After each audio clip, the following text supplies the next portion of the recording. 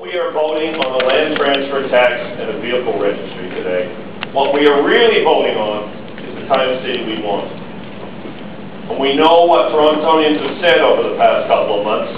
They want a city that has public services in their neighborhoods to meet their needs and the needs of their families. They want new public transit. They want a city that they're not only proud to live in, that works for them, that works for their families, and they want to see that in every neighborhood of this city, not just some neighborhoods.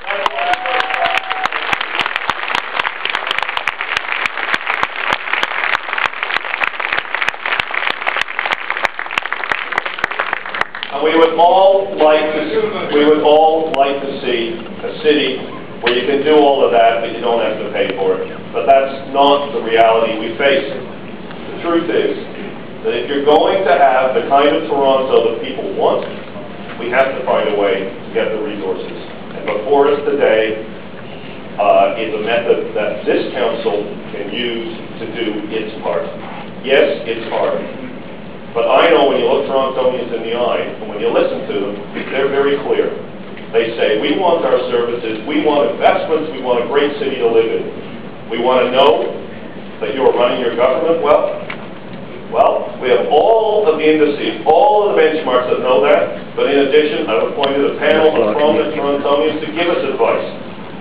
But most Torontonians, when you tell them, we are going to fight to preserve your services, we're going to fight to invest in your city, your neighborhood, and every neighborhood in this city, we're going to show you that this government is run well, in the end they'll say, we're prepared to pay more. That's what I've heard on the streets of Toronto.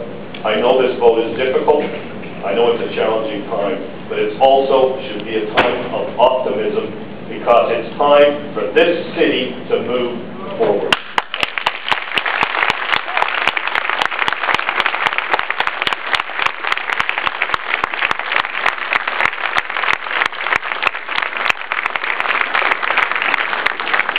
Members of the public, I must